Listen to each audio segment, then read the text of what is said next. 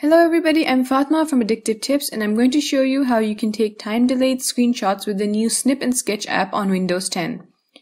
Snip and Sketch replaces the Snipping Tool app on Windows 10 in the October 2018 update.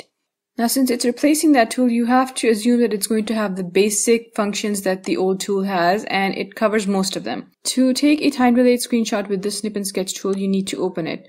You can access it from the apps list in the Start menu.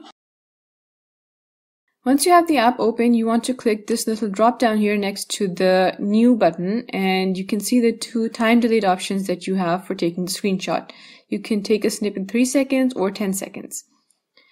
Choose whichever one is best for you, and then set up your desktop so that it's ready to take the screenshot.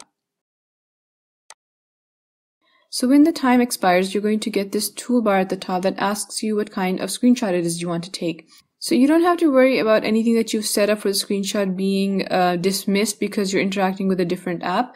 What the Snip and Sketch tool does is that it freezes your desktop the way it is before it asks you what kind of screenshot it is you want to take. I'm going to take a full screen screenshot because that's always best for when you edit things later.